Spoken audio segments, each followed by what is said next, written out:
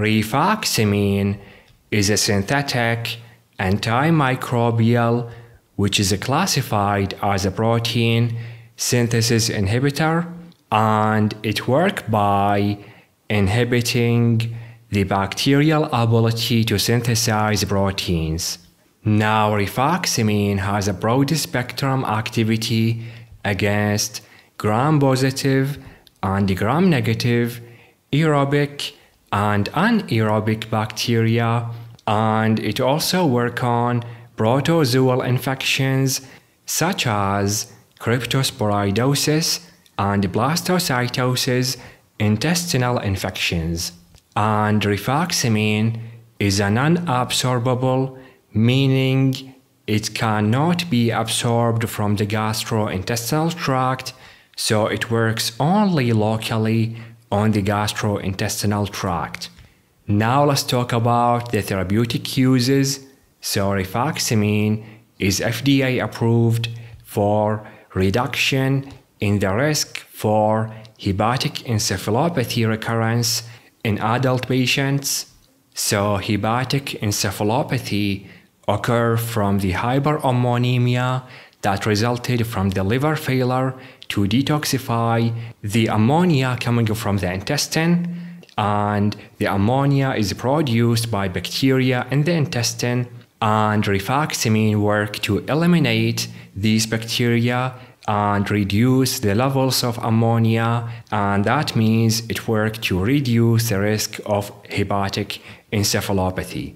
Now, it is also used in treatment of irritable bowel syndrome associated with diarrhea, and it showed effectiveness in improving the functional chronic symptoms in this syndrome.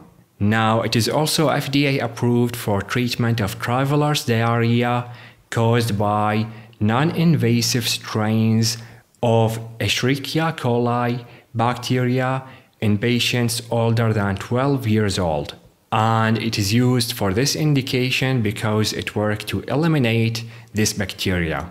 Now, rifaximin is used off-label for many other conditions such as small intestine bacterial overgrowth, abbreviated as SIBO, and it is also used for treatment of diverticulitis, inflammatory bowel disease, bouchitis, spontaneous bacterial peritonitis, and Clostridium difficile infection.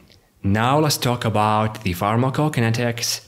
So this medication is available as oral formula only, and it works locally on the gastrointestinal tract as we mentioned already, and it is not absorbed into the blood, and it is excreted in the feces. And regarding the dose, so it is dosed between 200 milligrams 3 times daily to even 800 milligrams twice a day for a period between 2 to 12 weeks depending on the indication. And there is no dose adjustment for this medication in renal or liver diseases because this medication is not absorbed into the blood, and this medication should be avoided in a pregnancy, and it is classified as a pregnancy category C, meaning it causes harm to the fetus. Finally, let's talk about the adverse effects. So those are limited to the gastrointestinal tract due to minimal systemic absorption, and they include nausea, gastrointestinal upset, fatigue, peripheral edema, and muscle spasms. And long-term use of rifaximin is associated with fungal or bacterial superinfections.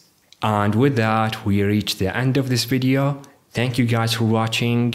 Please give us a like, comment your ideas and questions, and subscribe.